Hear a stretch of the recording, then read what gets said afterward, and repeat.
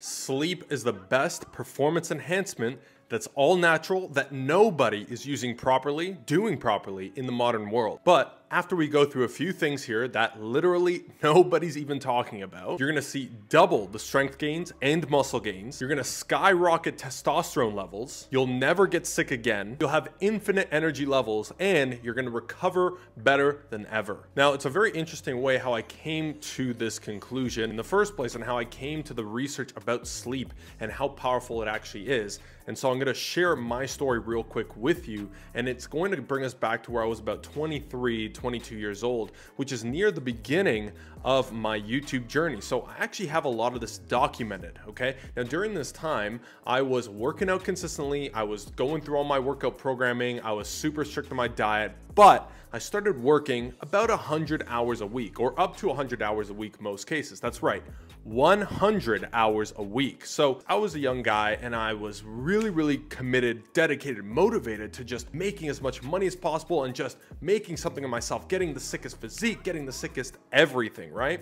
And at the time, I just simply didn't even know that sleep was that important. I thought, yeah, sleep is important for health reasons, right? And I'll worry about health when I'm old enough to have to worry about it. Now, that was a huge mistake that I made. So I start working these 100-hour weeks, and I did that for about 5 months straight. During this time, I was sleeping somewhere between 4 and 5 hours a night. Again, cranking my workouts, crushing it. You can see my physique from that time if you go back to the 2018 Cutting Chronicles playlist on my channel. So my physique was looking good. I was cutting. I was super strict on my diet. I was commuting like crazy, working all the time, reading, all of that, dropping YouTube videos. So the workload was pretty crazy. Now, during that time, I thought everything was good and I felt really good. But one of the other things that I was doing to keep myself awake was I was pumping massive amounts of caffeine pills daily, pre-workout when I would get ready for the gym. And so my theory was, okay, I can sleep 4 or 5 hours per night for the first 6 days of the week,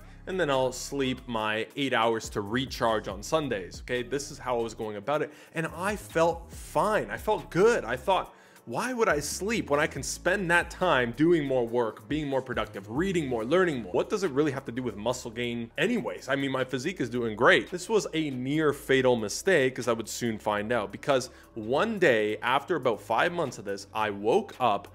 I drove to, at the time I was coaching at a studio, I drove to the studio at 5 a.m. was the first class. I'm prepping the whole studio, all class. Everybody starts coming into the studio. I'm by myself prepping things, and all of a sudden I start feeling this severe, sudden, sharp, stabbing pain in the left side of my chest where my heart is. And okay, obviously you stop for a second, you wait it out, right? Okay, a little pain, no big deal. It wasn't really going away, which was kind of insane. It felt kind of messed up, but it dissipated slightly. And I thought, okay, maybe this will continue for the rest of the day. I'm sure it'll go away. Obviously, if I wake up and it's still here tomorrow, I'm gonna go get checked out. Now, the pain dissipated, but instead what happened was, starting the next day, I started having episodes of random fainting. Okay, I was literally I'd be driving down the highway, and all of a sudden I feel the need to pass out. I pull over as quickly as I can, wait it out, what's going on, almost passing out, almost causing accidents. Then I'm training clients in person too at the time. As I'm training a client, I would sit down, making them think like, yeah, I'm watching your form. No, I was watching to see if I was gonna make it through this session, okay? So I start fainting, or having very near fainting episodes throughout the entire day. Very few people are aware of this. I start having short-term memory loss. I can't even remember conversations, and this becomes acutely apparent to me. And another crazy thing is I started losing clumps of hair rapidly. I just started waking up and noticing, this is weird. What's all this hair doing in my bed? All this hair in the sink. I didn't think much of it. And that's when it all started hitting me with these fainting episodes. And funny enough, on the way back home, when I decided I need to find out what's happening to me, I was listening to a podcast that included Matthew Walker, who is a sleep scientist. And on the podcast, he starts talking about the destructive effects of sleeping less than 6 hours a night. Again, this is health reasons, so I thought, okay, big deal. But as far as performance and building muscle and physique and injury recovery and all of that, you're about to understand how impactful this is. To finish up with the story, I did make it out. I went to a clinic ASAP, obviously, and all the doctors ran all these tests on me, heart tests, everything, because it was pretty messed up, the state I was in. And they started coming to the conclusion. They said, look, whatever you're doing, you're obviously not sleeping. You mentioned to us how much caffeine you're pumping. You need to stop this before this becomes life-threatening, before this becomes actually serious. So obviously I took their advice, instantly weaned off the caffeine, started focusing on sleep a little more, working a little less, basically took 3 total months to recover from this. Now, obviously this is an extreme example. Because it was so extreme, I experienced basically all of the negative effects of not sleeping enough in a shortened window. And you can imagine all the amazing changes I saw to my physique at the time. I had lost a lot of them also, and I was experiencing constant aggravations and injuries along the way. So that's my story. And now recently I have been sleeping closer to 8 to 9 hours every single night, and let me tell you, it has changed my entire life, my training, my physique, everything, to such an extent to where I had to make this video. You know, in this day and age, we're competing with people to see who sleeps less. You know, I'll sleep when I'm dead and that type of mindset. And I understand why you would have that mindset when you're so young and you haven't been dumb enough, as I was, to go through something like this and really see the consequences. So what a lot of people do is they'll sleep like 6 hours a night and they think that's okay. Or they'll be in bed for 7 hours, 1.5 hours of that is scrolling social media, whatever. They don't realize the detrimental effects. It's because I just went all in such a short period of time that I had the epiphany of realizing, wait a second, this sleep thing is probably a lot more important than we realize. So now I'm literally competing with people instead of like, oh, you know, I'll sleep when I'm dead. Oh, I don't sleep as much. I'm working 19-hour days. I'm over here like, brother, I'm sleeping 9 hours. How much you sleeping? 8.5? I'm going 9.5. See if you can catch up. I'm literally competing with people to see if I can sleep longer than them. That is the competition you want to have if you want to win, if you want to build an insane physique, okay? If you have relatively average genetics, if you've got top tier 1% genetics, I'm sure you can get away with a lot of stuff. And even still, if you had those genetics, then you're even better off with the sleep, because then you'll see you'll basically see steroid-like results without taking the steroids, because sleeping enough and with enough quality is essentially the closest thing you can get to taking steroids as a natural lifter who wants to build a naturally aesthetic, strong, lean, muscular physique, and you want to get lean and shredded at the same time. This is going to be the closest thing that comes to it. It's not a supplement, not a testosterone booster. It's this. Why do people not care so much about sleep, and why are most people not getting enough of it? Well, there's 4 main reasons. Number 1 is the hustle mode that I talked about already, that I fell for, and you might be falling for it too. You might be thinking, I don't have time to sleep that much. So we get into this weird thing where nowadays people are trying to see how much sleep they can get away with. Again, totally wrong mindset, which I'll discuss shortly why that is an issue and why it happens and how we can think about it differently, flip that perspective on its head. Number 2 is people just don't understand how important it is. Kind of goes to the first point. And just in general, there's not much education. There hasn't been much research around this topic as of until maybe the last couple decades. So there's not much education on it. You're growing up, you're not really taught how important sleep is, because most people don't know how important it is. That's why most people are cutting it, and that's why most people's lives and bodies, physiques, mindsets, everything are completely out the window. The third point I already kind of touched on, lack of education around it and research. It's very difficult to get research done around sleep because a lot of people aren't willing to forcefully go several days, weeks in a row without much sleep, which is what a study would probably require. And it's funny because it's like we have a natural instinct to know that sleep is, I mean, think about it this way. If sleep wasn't as important as it is, or maybe the most important aspect of health and building a physique and fitness and output, work in general, if it wasn't the most important, why, after millions of years of evolution, has nature not only not phased it out, but not even cut it down? There's some animals out there that sleep like 21 hours in a night. So it just goes to show how crucial sleeping actually is, and how it probably always will be that way. In other words, nature itself has no substitution for this absolute miracle type of a drug, if you will, if you want to call it a drug, this miracle habit that will prime your body to be essentially invincible. All right, the last reason that a lot of people don't get the enough sleep that they need or care about it is based on recommendations, right? So we've all heard the recommendations, and there's actually a genuine flaw with those, at least if you're somebody that wants an exceptional physique and an exceptional level of fitness and output in general. So here are the things that we need to address. 3 main points and fixes for them. Number 1 is understanding the actual recommendations that we've all heard of and that we all kind of go by or use as a guideline.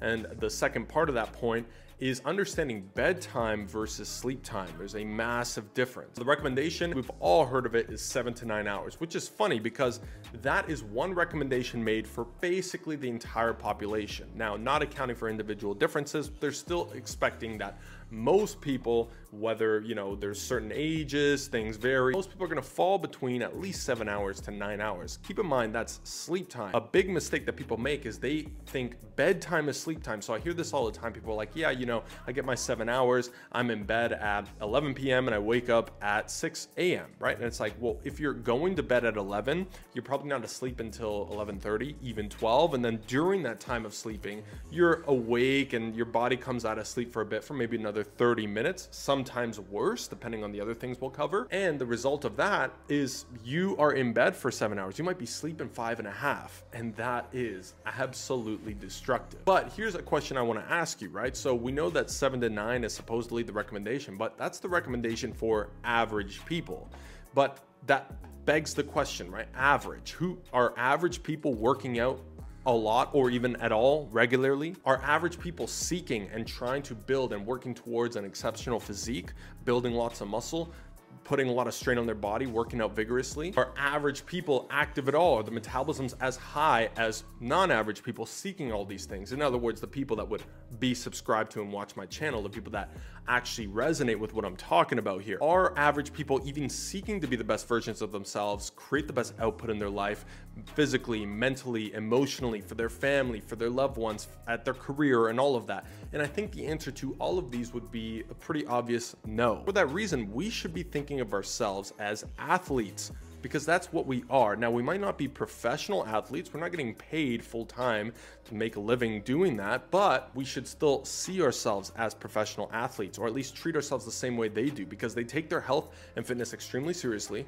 They sleep way more than the average person, which, okay, there's going to be a point, again, because we don't have all the time in the world just dedicated to that, may not be realistic. We don't have to sleep for 10 hours, but my recommendation is, if you want to see yourself as an athlete, recover it like one, perform like one, and have a physique like one, then 8 to 9 hours should be the absolute minimum of actual sleep time that you stick to. And that, again, was what changed it for me, because I thought I was always aiming for the 7. That's what everybody does. We aim for the low end of the recommendation spectrum. 7 hours, no big deal. But then I realized I'm lifting weights vigorously, I'm breaking down and constantly having to recover my body from these vigorous workouts. Surely a lot of other people aren't doing that. My metabolism's really high, I'm doing a lot of cardio, so I decided to take it up another hour and then another hour. At one point I was sleeping 9 hours in a row consecutively for a couple of weeks straight, and I literally felt like Superman. I imagine, I'd never taken steroids before, but I imagine that's what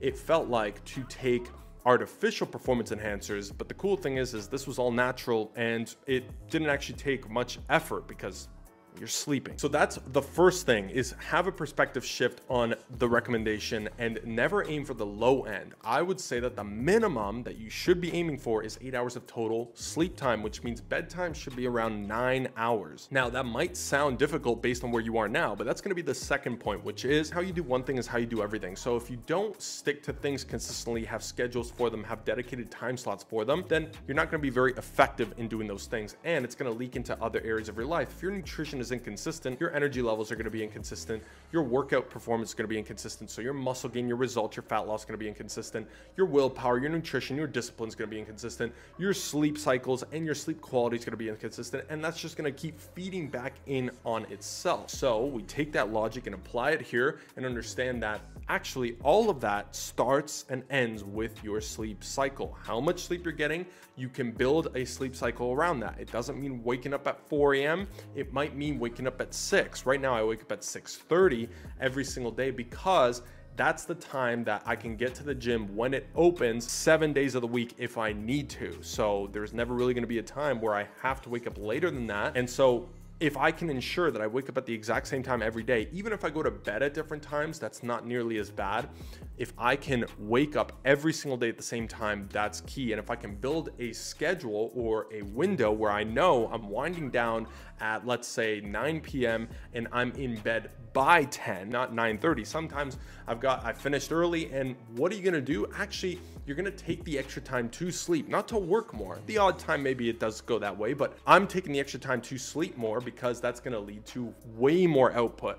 Okay, this contradiction of I'm gonna sleep less so I can work more, it's a paradox. In fact, you work 10 times more effectively and more efficiently. You do better work when you sleep more and focus on sleep. If you invest more time in sleeping high quality and high quantity, I promise you your output, your energy, and your performance, everything is gonna be cranked up to essentially like turbocharge, okay? And it's so funny because it sounds so obvious. Maybe it's because I've been through what I've been through, but a lot of young people and older people, even adults these days, they don't sleep at all. They're stressed and all that. So another thing you have to understand is that sleep quality is key, and that's what we're going to talk about next. So that's the third point, is sleep hygiene. Okay, if you put all these three things together, you are going to double your results in the gym overnight. Your body composition is going to shift very rapidly. You're going to get leaner, you're going to feel tighter, you're going to feel fuller, better pumps.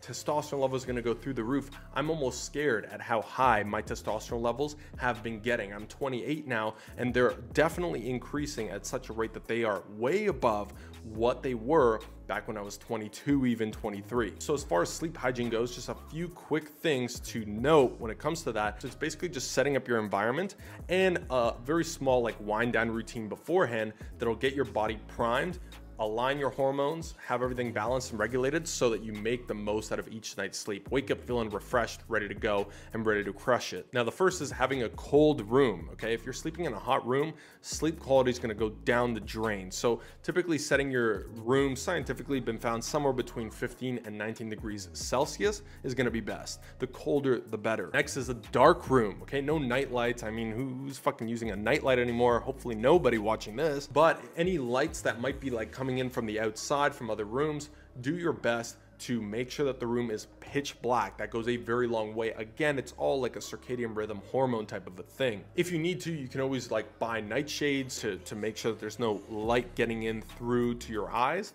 I personally probably never would use that, but if I absolutely had to, then I guess I would. Now, the next thing is no interruptions. So no way for you to actually get interrupted in your sleep. You know, like people have landlines these days, which is hilarious. My parents have a landline. I'm always making fun of them for it. It's like, oh, but what if somebody needs something? It's like, that makes no sense. My phone is on airplane mode. If somebody dies, I will find out the next morning. All right, what am I gonna do in the middle of the night anyway? Getting your phone out of the room would be best. I keep mine pretty far across the room. That makes a big difference. Having it under your pillow would be hilariously dumb, so don't do that. But like anywhere even closer to you, not worth it, okay? It's gonna disrupt your sleep quality as well. So get the smartphone out of the room, that's another one. And actually avoid using the smartphone about 30 minutes before getting in bed. Okay, or if you get in bed like I like to do sometimes, maybe you just looked at your phone or some blue light, you get in bed and then you read for 30 minutes and then you call it, because that's going to give your body again a chance to wind down and you're going to fall asleep faster as a result. Next is going to be water consumption. If you're drinking a lot of water up until you go to sleep, you're going to interrupt your sleep during the middle of the night. Hopefully that one's pretty obvious as well. So limit water intake up until about 2 hours before bed. I'm drinking 4 or 5 liters of water a day, but I stop a couple hours before bed, so I'm front loading my water. It helps with sleep. And lastly is just caffeine, stimulants, drugs, weed, alcohol. People will be like, oh, it helps me sleep. It's like you not only have no idea how that actually works, or the human body or physiology or anything, but you don't even know that you don't know about that. You know what I mean? Like it doesn't even exist in your realm of thought that what you're doing is so detrimental that you can't even fathom its own detriment. If you think that weed helps you sleep, you're wrong, and all it's doing is making you dumber. So dumb, in fact, dumb enough to think that that is helping you sleep. So that is basically the video I'm bringing to you right now. And to summarize, okay, if you do everything that I mentioned in this video, get the perspective shift in place, get a sleep schedule, and actually build one. Focus on building a sleep schedule you can stick to, and make sure you stick to it long enough so that it becomes a habit, and so you can structure the rest of your life around it, and then maximize the actual quality of each sleep via the checklist of things that I just told you. Then there's a few insane things that you're going to experience: higher testosterone levels, higher energy and better performance. You're going to be absolutely ready to crush the gym. Insane recovery levels. I had injuries and aggravations I was dealing with for years that have completely disappeared over just maybe a month of ramping my sleep up even more. Better output in general. Again, in the gym, you're going to be building more muscle and strength rapidly, week after week after week. Strength gains are going to be insane. You're going to look way better. Skin, the health of your hair, nails, better output outside of the gym. So if you want to be more productive, get things done, accomplish, I don't know, take over the world in the meantime, this is going to help you do that. And yes, the key here is that all of these things are actually very noticeable. When I say this, or when people think about the benefits of sleep, they think that they're not that big of a deal. No, they are extremely noticeable. They happen very quickly after implementing these things, and you will never go back again. I promise you that. So that's it for the video. I hope that you found this helpful. I hope that you take this advice and implement it, because it will change your life. Now, a couple things.